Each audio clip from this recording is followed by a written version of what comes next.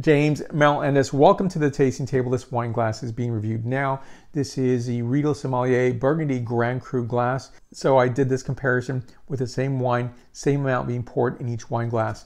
Now this is Handmade Mouth Blanc, holds about 1.06 liters of beverage altogether. This was actually designed in 1958 by Klaus Riedel himself. And so this was the first of the Sommelier series. The Sommelier series is important because they were the first varietally specific wine glasses that Riedel was producing in 1971. So when I was smelling the wine in the performance glass, it really didn't perform as well as this glass here. In fact, I didn't think they were the same wine. It's the most authentic experience possible. The design itself is superb because it's more of a 90-degree angle, so I'm able to really delve into the bowl and smell the wine itself. Is the best performing for especially Pinot Noir. And again, 98 points out of 100 points. Thank you for watching, and I will see you soon.